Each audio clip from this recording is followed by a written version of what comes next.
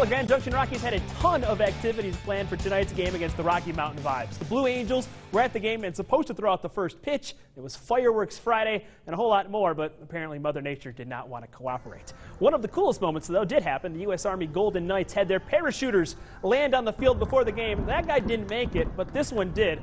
Look at the clouds. I meant that he landed just shy of left field. He's okay. Rockies also gave away wine glasses and sunglasses at the front gates for fans who got there early. Sun, though, was not a problem today because the rain started and kept on going. An hour delay soured things a little bit, but on the other side of it, as part of Navy Week, the Navy Southwest Band christened the game with tonight's national anthem. You've heard their mission on the Western Slope on our broadcast this week, staying engaged with the community and traveling to places you wouldn't normally find the seafarers. The community has been absolutely fantastic. They've been very welcoming to all of us that have come in. A great chance to interact with those that maybe aren't familiar with what the Navy's doing, as well as a chance to interact with Navy veterans and other veterans from our sister services. It's a great opportunity to be able to come to a location like this. First time in the Western Slope and hopefully not the last. So the Rockies eventually got to play. The tarp was pulled and the lightning passed. Strikes actually were so close to the tower at Plesio they lost power for a moment. But on the other side of the storms, a rainbow graced the field before first pitch.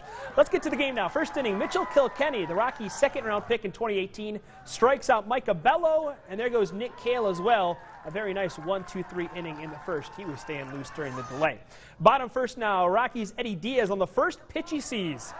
Doubling to left there, just past the outstretched glove of the third baseman.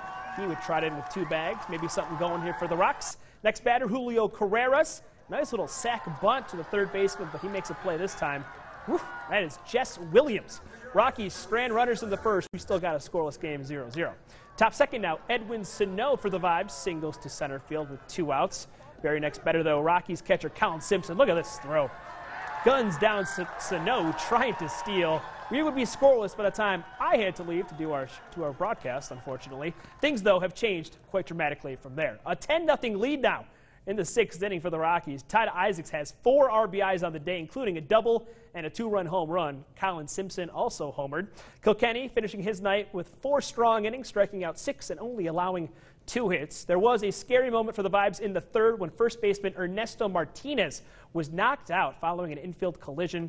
He was taken to the hospital as a precaution. I am working on an update for you on that now. We will have one on westernslopenow.com and our broadcast throughout the weekend on how he's doing.